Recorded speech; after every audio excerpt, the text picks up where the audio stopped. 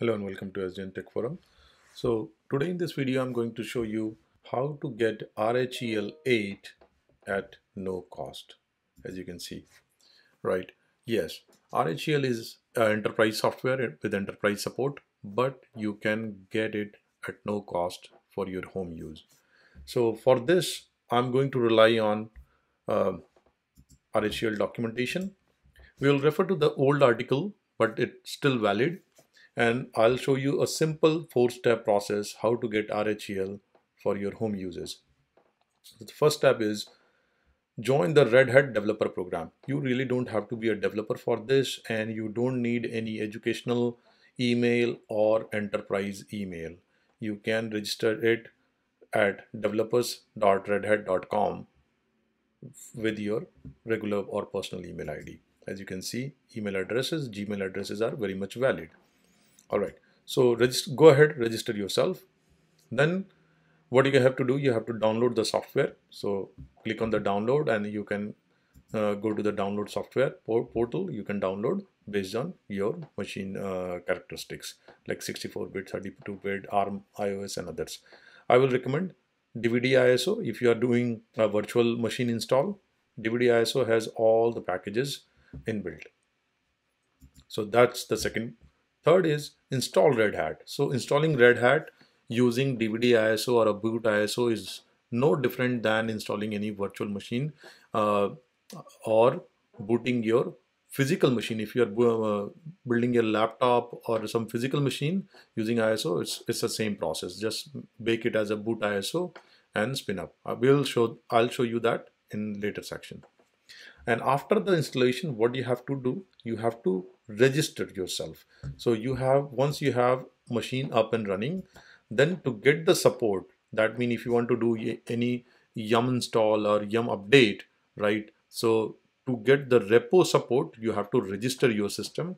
And what you have to do, yeah, once you have system built, you have to use this command: subscription manager register, and give your username.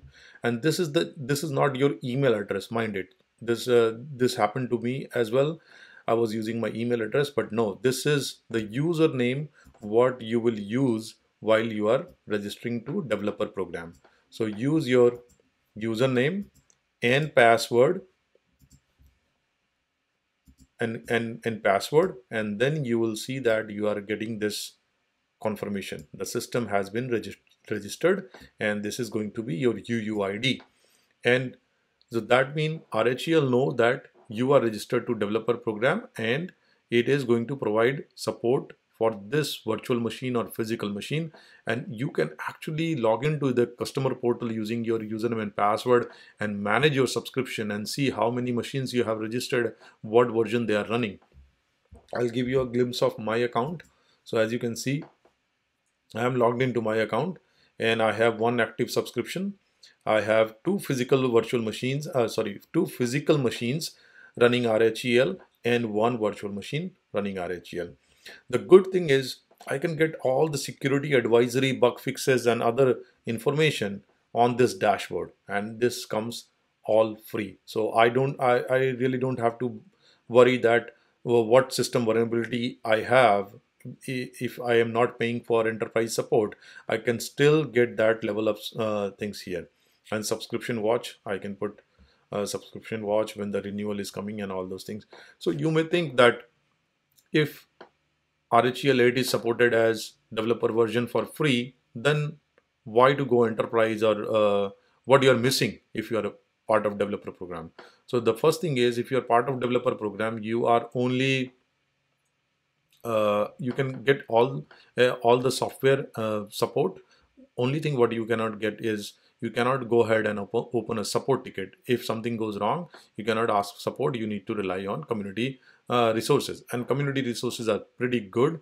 They are responsive, and most of the problem can be solved by them, like that. All right, so let me just quickly show you. If you have a boot ISO, what you can do, you can go to any virtualization program. Like for example, I have VMware Pro, Workstation Pro. I can come here, new virtual machine, say a typical install, look for the ISO, and I have this ISO uh, plugged in here. Obviously, I'm not going to spin up because I already have a Red Hat machine. I'm just going to show you the flow. Put your name, uh, something, username, and this is the username you are going to create. Password you have to type carefully because it has to match. You cannot randomly type.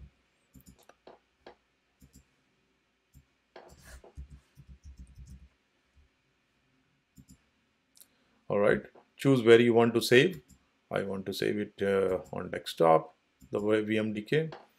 Next, and then you allow the disk size. Minimum disk size 20 GB recommended, but 20 GB a workstation cannot scale, so I will highly recommend give it like 100 GB if you have space.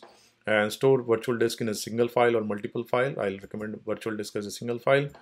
Go ahead, uh, verify things. Network adapter, if you want to change network adapter settings, you can go ahead and change the settings.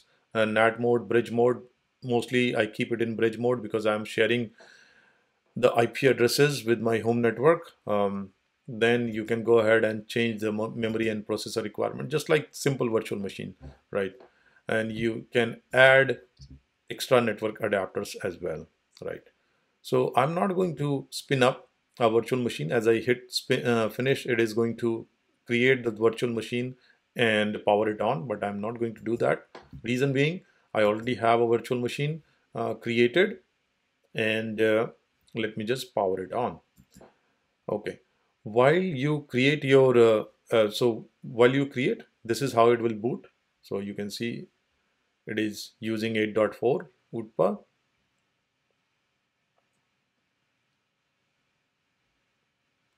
And it boot, right? There is nothing interesting to see here.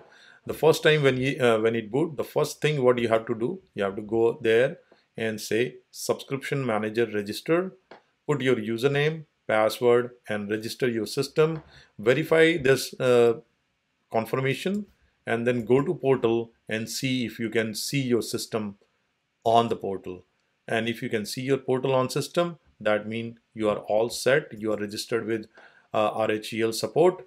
You can simply start using your RHEL 8 machine for whatever purpose you install it. So that was a quick one. If you have any questions, please do let me know in comment section. And I hope you like the video. Thank you very much for watching.